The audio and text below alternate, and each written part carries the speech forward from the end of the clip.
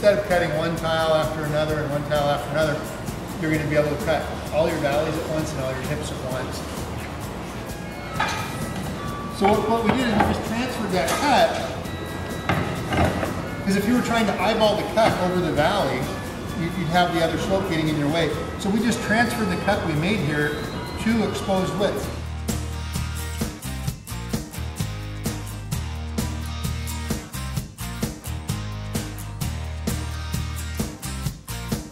Only two resistors are taking the takeoff. We need to know the radius and the root pitch. Then 360 degrees a circle, or 180 degrees, or 45, or shape of the cylinder. That's what we need.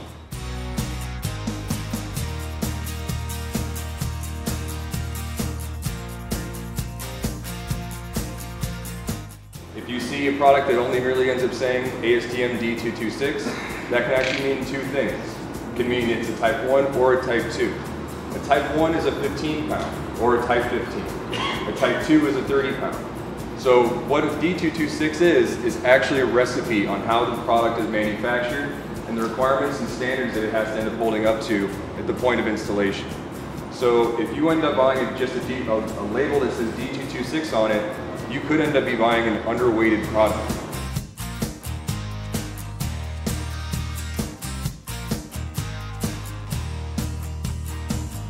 It's going to allow for a foam caddy to stick a lot better than a surface that's going to have like a polyethylene film or some kind of surface film that's been laminated with the product.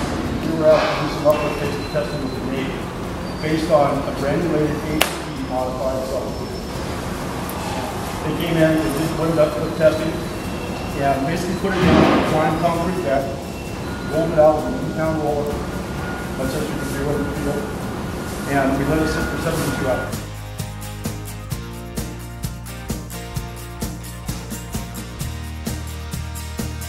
I think the greatest use for this two component out here in California is you can actually take, of course I don't think you guys use stringers out here, but other parts of the country are still using stringers. You can actually take the stringer out and you can shoot the